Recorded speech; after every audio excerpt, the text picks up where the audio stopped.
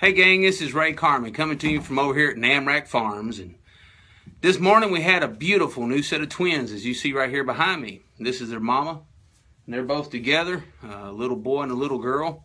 But I want you to notice something. See what mama's doing right there? Somehow this morning, before I got here, mama got separated from this little girl. And now mama has decided to reject that little girl. So that means, guess what? The shepherd gets to take his little lamb home and raise it, which is going to make my little son Truett really happy because he wanted to bottle raise a lamb. But I saw a lesson in this and I want to share it with you. Sometimes in our life, someone who's really important to us, who means a lot to us, who we think our survival depends upon that person, they reject us.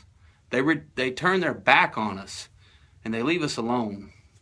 They won't let us have the milk that we think we need. They won't feed us. They won't groom us. They won't even clean us off. This little lamb is nasty. She's been born for half a day, and her mama hasn't cleaned her off. And as you see, she's butting her, and now she's afraid of her.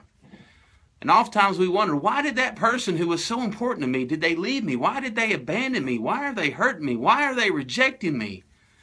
Maybe, just maybe, it's because the shepherd wants to pick you up and take you home, clean you up and feed you himself.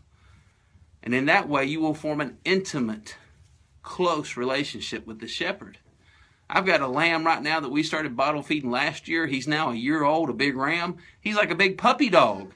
I come in the field, he runs to me. He loves me. He wants to be with me. My daughter, who did most of the feeding, man, he is excited when she shows up. So I'm looking forward to raising this little girl right here, because I know when I get done, she'll run to me. She'll love me. She'll stick with me no matter what.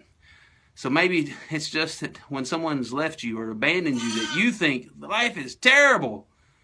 Maybe it's just because the shepherd wants to pick you up and spend some intimate time with you. Hey, that's a lesson for you today. I hope you have a great one. We'll see you soon.